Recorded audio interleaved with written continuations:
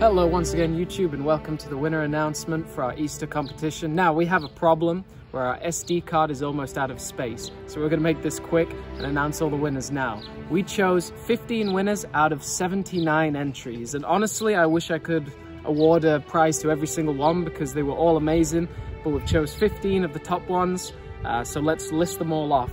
First of all, the first 13 will be getting either a blind bag or a drop pod or something Mega Bloks related. We've got Abraham Johnson. He did a cool illustration of a Zoom class with the Master Chief.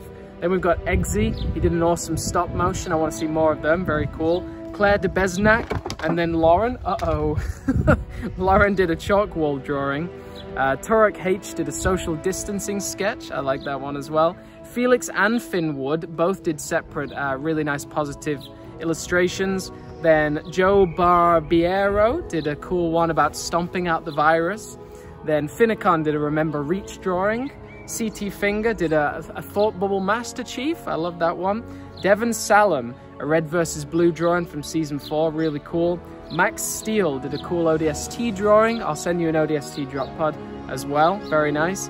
Abigail Body did a positive messages sign to the NHS. I love that. Wildfire, a cool one of the Master Chief in cryo sleep, amazing. Riff Raff did a Lego red versus blue mock where they were shaking hands at a battlefield even though they're enemies. They were all amazing. We'll be sending out some prizes to you. Just send me an email with your address. And then the top 2 prizes is the Brute Chieftain Charge. This is Corbin Bailey, who did a really cool poster supporting the NHS. I love that one, well done.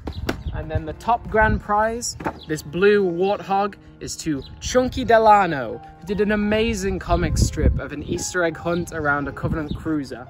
And I'll also send everybody one of these posters that will be folded.